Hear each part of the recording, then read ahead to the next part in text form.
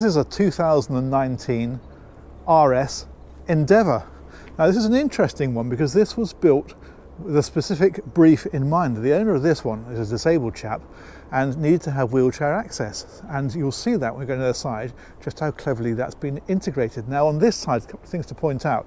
Most obvious is this slide out, so that gives you more space inside the vehicle. And another thing I'll show you is down underneath here, because we've got storage that goes right across the vehicle underneath here, but that cassette there, that's the mechanism for the lift, which I'll show you when we go around the other side in a moment. It's quite cleverly done. So that closes up like so. We'll head on round to the back. It's a nice looking machine actually. And then there's a bit of storage in here. It's quite a narrow locker, but you could put maybe tools or other bits and pieces in there, like so. But there is also, if we come around here, there's a much larger locker here. So that's a very useful area. You see it's lit as well. Got a load of space in there. These are the over carpets for it. It's got wooden flooring, but then you can put over carpets on if you wish. And then if we come around here, this is that lift. Now this will actually, if you drop these two sections flat, it will lift up and retract into there. The whole thing disappears completely. It's a very nice piece of engineering. You can see it's got this ramp up onto it, and that just makes it, of course, completely accessible. So what we'll do is we'll stand on this, we'll use this little fella here, push the up button. Now watch that little ramp at the end.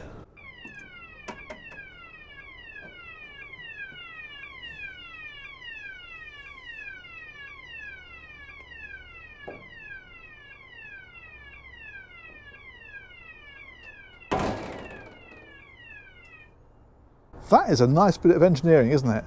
Just to point out while we're here, we've got a full awning that comes all the way down the whole vehicle there. There's a satellite dish on the roof as well. That folds flat, and then when you're using it, it lifts up and rotates and tracks the satellites. There's a Dometic air conditioning system on the roof as well, and a standard TV area as well. Anyway, let's head on in. We'll pop that back in its little holder, like so. And this is the interior. Very nicely done. I like the woodwork in here. That looks really good. This, of course, is that slide out. So that's what's giving the space and the width in across here. Let's go right to the front and work our way back. So it's based on an Iveco chassis, and it's automatic transmission. So you can see there the selector for that. These seats obviously swivel round, and it's just the usual Iveco dashboard. The other thing that we have up here, if I drop back a little bit, you can see how easy it is to access that, but actually if we pull this fella here down, that's actually a big bed up there, and there's a ladder you can see just up the front there which will clip in over here and give you access to that. So that's a very nice thing, that, because as I say, with that down you can still get in and out of there okay, but by lifting it up it just makes the access that much easier. Anyway, let's swing on round. Now both of these are beds. So if we lift up here, you can see how that slides out and they meet in the middle and gives you a big double bed right across here. There's a TV here as well. Up in this one you can see the controls for the satellite dish. And if we move across here,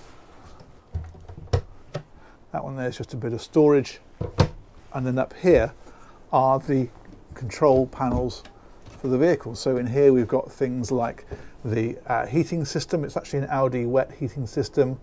We've got the automatic leveling system that's controlled from here. So those are hydraulic jacks that go down and level the vehicle when you're stopped. The Audi boiler is here. That is a control for the awning, I think I'm right in saying. And then you've got more controls for Dometic air conditioning and that kind of stuff in here as well. So that's where everything is controlled from. And then if I spin on round behind me, then you've got the kitchen area over here. So nice oven, grill and 4-burner hob. And there's even a little microwave up above it as well. And then storage up in places like this. There's the sink obviously underneath here with the draining. And then more storage down here. It's a nice colour scheme there, isn't it? I like this. I think that's really good. And I do like as well the way they've embossed this RS logo into here. That looks really smart. And some of the lighting as well, the way they've put it around here, that's obviously a ceiling vent, but you've also got the air conditioning up here as well. But then more lighting along in places like this and around here. That's really good. So that is that area. All very roomy. If we come on back a bit further, fridge is on this side, by the way, didn't mention that. So that just opens like so, and a freezer underneath it. But then this is a pocket door, it slides. So that comes across like that. And that, as you can see, is all one level right the way through. So really easy to access. Big sink over on this side. And then you've got the toilet over here and the shower. And then we can come back from here again. There's more storage then over here, like so. Again, some nice lighting solutions built in around places like this. Drawers down here. And then there's another pocket door, and this takes us then into this bedroom at the back. There's 2 single beds in here. And this then comes up over the garage. And if we come right back, wardrobe in there. And in fact, there's another TV in here as well. That's up there. And more of this funky lighting. It's really nicely done. Overhead hatch. And then windows on the side. These have got blinds. These have got fly screens down at the moment. But those will rise up like that. And then you can bring these up. And those are your night blinds.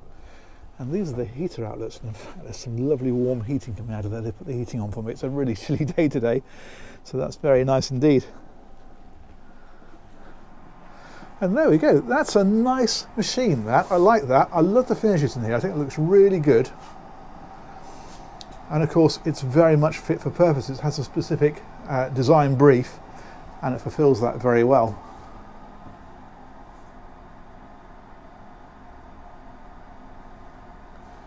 Fantastic. Let's head on back down here, and I think I'll take a seat over here. And I'll say huge thanks to Empire RV. They put this one for sale. I'll put a link to those guys in the description, and huge thanks to you guys as ever for watching. We'll catch you on another one of these very soon. Take care. Bye-bye.